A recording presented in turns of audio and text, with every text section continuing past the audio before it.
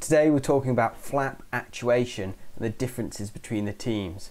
Now, this has taken some internet sleuthing to get information on, because it's not something you really see often, but it's incredibly interesting into some of the solutions the teams have come up with. And actually, I think one of the conclusions is that probably the most sophisticated foil in the whole America's Cup potentially isn't being raced with. So yeah, again, got Tom Partington and Rob Gullen with me, so let's get into it. Let's go into how the flaps are controlled, because this is something that I must admit myself, I never really even thought about it. Like when these boats were announced as having flaps, I just thought about a moth and that's how it would be, and I didn't really think about the mechanical engineering challenge or the huge amount of pressure on the foils. So where does the power come from for this flap control? Well, first of all, it comes from battery, so everything below the waterline is battery powered, but obviously a little servo down in the water to turn your flap. Electronics and water don't mix too well for starters, but also it's not very kind of energy dense, whereas hydraulics is very energy dense kind of, you know, way of actuating something, so it packs down a lot smaller than, you know, having little electric motors there to turn flap. So most of them are using hydraulics, electronics into hydraulics, and then the hydraulics are then turning or moving some sort of mechanism which is actuating the foil surface. So where do the hydraulics end and where do linkages take over is the question. This heads back to the foil section question and what the bulbs are. So in foils like INEOS, and they very kindly put up a video of them making their foils, we can see they're taking the hydraulics all the way down into the foil arms, and the closer you can get the hydraulics to the flap, the better, because less linkages, less slop in the system, and potentially gives you kind of like a finer control, and you can do more fancy stuff along the control arm.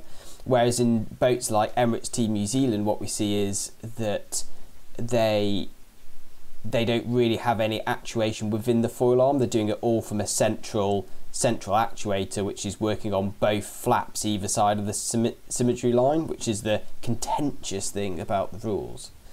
That kind of ties back into the jacuzzi foils video as well, that if you're doing lots of foil control with hydraulics within an actual foil arm, then you've got kind of open areas as well that can fill up with water and fill up with air, and the complications surrounding that. Is that what you see, Rob? Yeah, and I think the other thing with this is that, and this is one of the kind of dark bits of the cup that us spectators will never really know about, but for every little void that you have in your foil to house any kind of control system, that's effectively area that you could otherwise replace with ballast. So there's quite a penalty in your foil size by substituting lead for control system effectively. So just the teams who can do this and package their control mechanism in the smaller space are going to in turn be able to have either smaller bulbs or wings or whatever, but ultimately there's a drag benefit for having efficient control systems in the foil. But I think unfortunately this is one of the areas that is going to be incredibly difficult for anyone who's not involved in that team to really know very much about, unfortunately. You've almost got no idea, really. Well, I've been doing some sleuthing, so I'm gonna sleuths. Yeah, so I'm just gonna bring up the right picture on my screen to prompt me. Let's dive into this. So I've got up on screen a screen capture from INEOS's inside look at their W foils being constructed and tested, and they've got this amazing test bench with a load of hydraulic rams and then a jig that they're constructing the foil within. And I'm just going to remind you about the rules. So the rules say the flaps have to rotate about a fixed rotation point.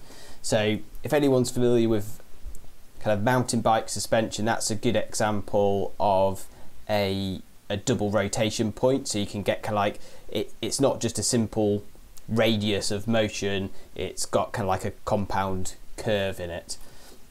And you could do that with some complex kind of hinging, and they're basically not allowed to do that. Whatever the flaps are rotating around has to be a fixed point relative to the foil arm. So initially you think, well, that makes things a lot simpler, cuts down on costs, but and in your head you just think of a simple flap on the back of a foil which has a pivot running down the middle of it, and it just, you know, the flap pivots around the point at the front of the flap. But what we saw quite early on in the Cup were some what could have been fences outside of the foil arm. However, you very quickly realised that they could also be pivot points for these flaps. And the reason you might want to do this is, if you have a multiple pivot point, then you create what you see on airplanes as like a Fowler flap, where the flap doesn't only kind of like go up and down, but it extends back, it increases the chord, it increases basically the area, and you can get like a huge difference in the shape. And everyone has seen a plane take off and land will know this and will have seen it. So how do you create that sort of effect from a single point of rotation?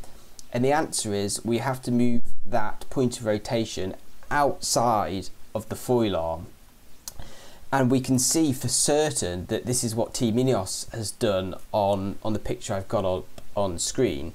So they've actually got these kind of like templates, and they're cut out to house the flaps as they actuate, and you can see where the curves are. Yeah, you've got these radiuses on the back side of this template, and if you draw a line, a circle which matches up this radius, the centre of that circle indicates the fixed pivot point, and instantly you can see the fixed pivot point is well outside of the foil arm, and it coincides perfectly with what people claimed were fences on the W foils.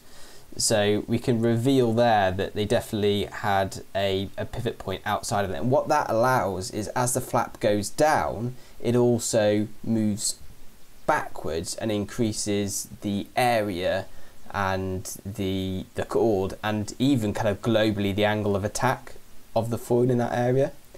And the second thing we can see from this picture from Team INEOS is the outer section, the tip section. So past the kink in the W, you can see these jigs again. And here you can see actually the radius describes a pivot point which is actually within the foil arm, very close to the top of the foil. So I say foil arm, very close to the top of the foil.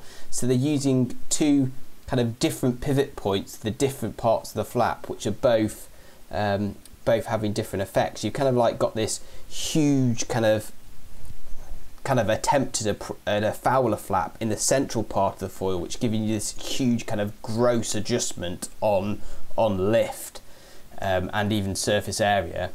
And then at the wingtips, you've got this kind of fine flap adjustment, pivot point quite high up, limited range of movement. And I think this is where this goes back to the start again. Like it's very much probably bringing Mercedes on board, and they're like, right, we've got a really clever way of actuating these foil, of controlling the shape of this foil, and we can do it with our kind of mechanical engineering point of view. But you will then have to go for a foil shape which allows all this complex mechanics inside, which is an incredibly interesting and daring design path to go down. Yeah. I mean, well, Mercedes will obviously have experience with adjustable wing sections, flap sections, just from F1, just from things like DRS. So from their point of view, I think it's probably not a very complicated thing. And I agree with you. It makes perfect sense that at slow speed, when you're looking to generate lift, you just do that by effectively increasing foil area. And at high speeds, you go flap up and reduce foil area at the same time. I personally feel like this is making a mockery of the kind of the point in the rule.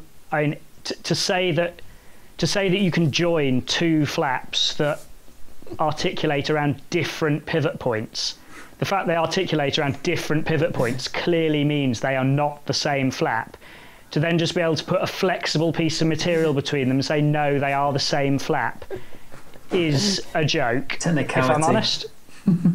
And I think, unfortunately, the way that people are now exploiting the flap part of the rule is penalising the teams who've gone down a less complex flap design approach, and it's benefiting the teams who have just looked for a loophole. I.e., Team New Zealand with their this bit of material that joins the two flaps together is not the flaps. It is. And it's not the wing either, it's the control mechanism. Well, it's an exploitation of the rule, if I'm honest. Yeah. I feel quite strongly about it. But I still like Team New Zealand's solution. Very kind of neat solution to the problem, but it is questionable, as is INEOS's 4 flaps. It's fine, because we've put a little bit of... So I've been doing some sleuthing on what the other teams are doing with their flaps as well. And you might say, well, we don't see any hinges external to the foils, but you don't actually need a hinge external to the foil. You can have a virtual point of rotation, which is created by a set of linkages within the flap foil arm system. Or the rule is actually that the flap just has to rotate around a fixed point. So that doesn't mean you need hinges at all. The flap could just move on a track in and out, as long as that track described a constant radius. That flap would be rotating around a fixed point. So there are lots of holes in that rule. You also allowed the movement of the flap to impact upon, I think, 20% of the foil section as well, just by pushing up against it.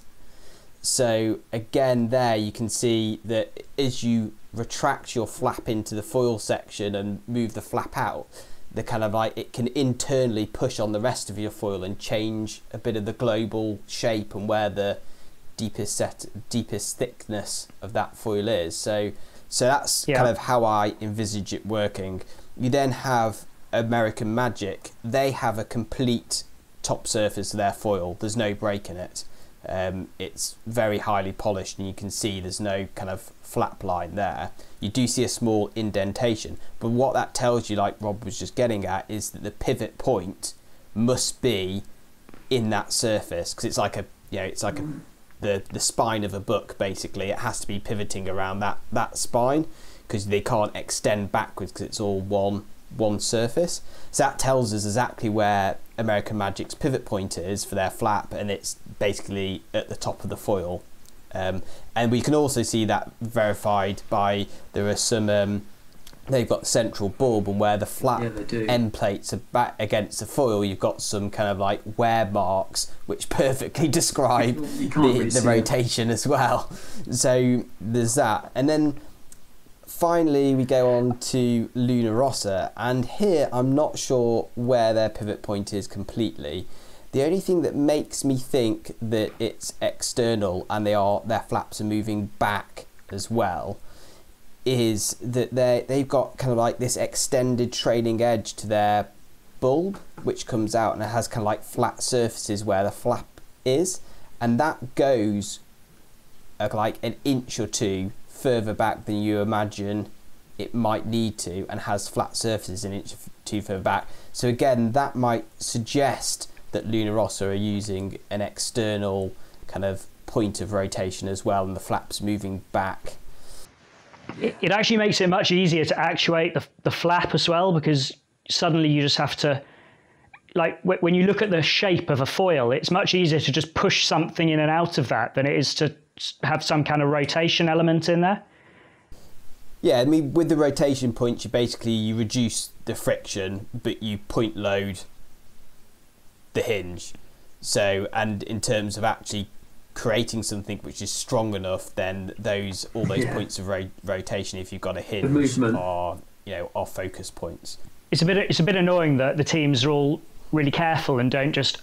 Someone just isn't a bit careless and leaves the flap in the down position when they launch. They only see the flap position, and I've been desperately looking at American Magic when they capsize, but obviously they capsize to leeward. We need a windward capsize so that the actual foil they're using ends up in the air. But yeah.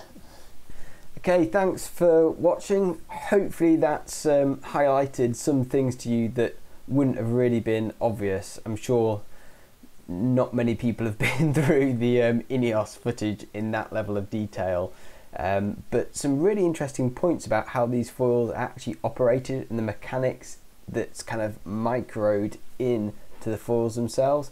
Absolutely fascinating topic, and I think we'll come back to some of these features later on through the America's Cup. So if you enjoyed this video, subscribe. Got loads more content coming up, analysing the teams, design and sailing through the Cup. So catch you around.